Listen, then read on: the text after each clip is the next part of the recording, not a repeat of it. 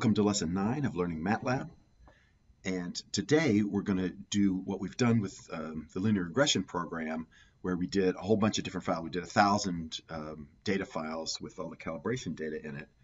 We're going to do a similar type program here in Matlab, but what I did was we're just going to do it for 10 files. So I'm just going to show you how to do it with 10 files.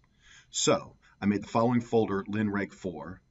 You see here, linreg4, and in it I copied the old linreg function from linreg2 from the linreg2 folder, and then I took the first 10 calibration data files from the old calibration data in my C directory. I put them over here and I changed their name to data1.txt through data10.txt. So that's the prep for this lesson. And now I want to edit, I want to start a new script here in this linreg4 directory.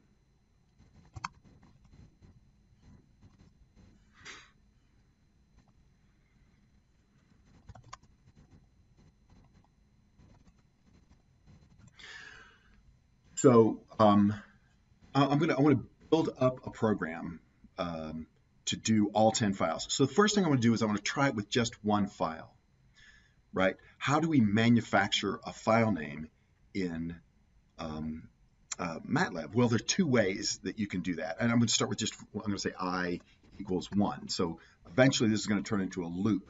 The for loop to I goes from 1 to 10. But for now, let's just start with I equals 1. The first way you can do that is you can use sprintf. So sprintf exists in MATLAB 2. And the way it works here is this is you just say that you give the format statement, a %d, you're going to put I in that % where that %d character is, and all that's going to go into this character string. Let's see what that looks like, right? So let's test it as we go on. So I want to test the code as we go on. So I'm going to Control S, save it, move up here, run it, take data1.txt. So then I want to go C equals load string. Excuse me.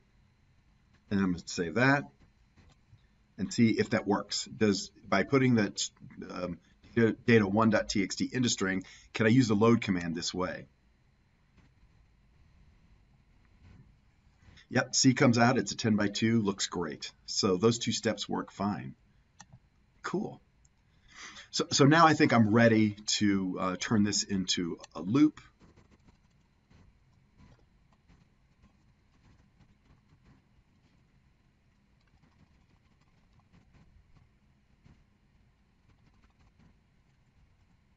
And I'm going to put semicolons after this so I don't echo them to the screen every time it runs.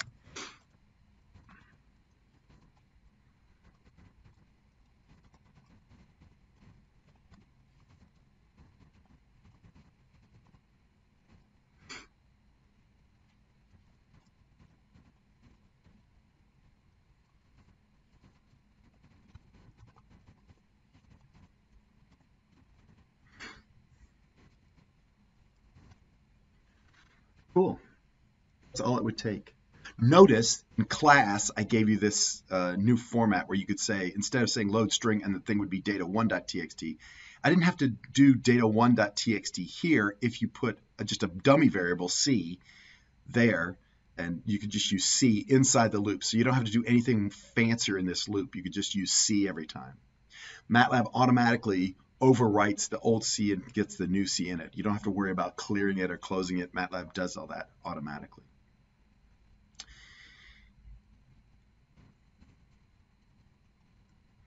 I know that MB, so now we got this other issue where I want to do MB and R as arrays, right, and store the ith value of it. So just a reminder.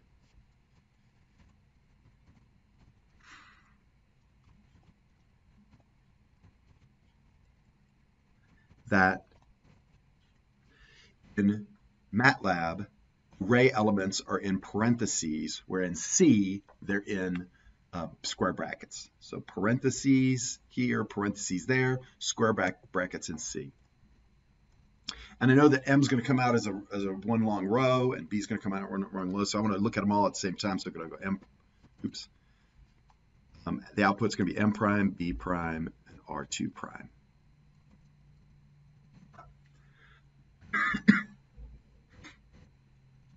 Cool, huh? That's it. That was pretty easy, right? Let's see if it works.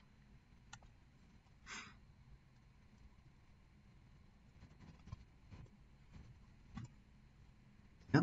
Those are the slopes of the first 10 values. Those are the intercepts. Those are the R-squareds.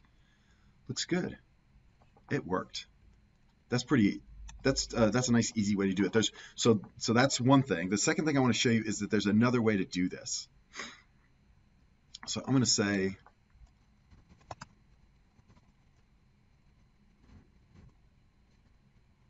I'm just going to do it on the command line here. So I'm going to say string, clear, I'm going to clear all. And I'm going to say string equals, and then I'm going to make an array here. So I'm going to say data .ext. What happens when you have strings, you have spaces between them, it's going to concatenate them all together to make one big string, if you notice this. So the only thing missing here is the 1. And so what we need to do is we need to say I equals 1, and then string, then go up. String equals that, except now I need to put something in here that converts the I to a string, the number inside I, 1, to a string. So that's a MATLAB command called int to string.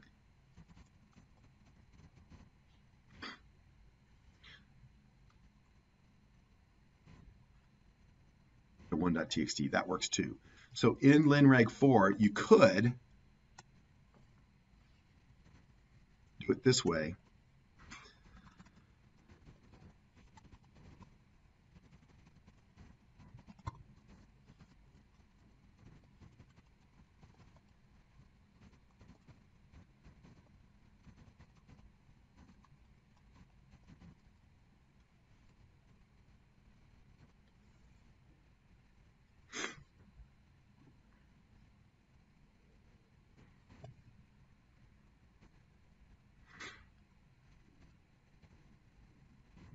Same answer. Cool. So that's so you can do it either this way or that way, whichever you feel more comfortable with. That's it. That's how you do multiple files. That's how you produce data file inputs in MATLAB, similar to the way that we did it in C.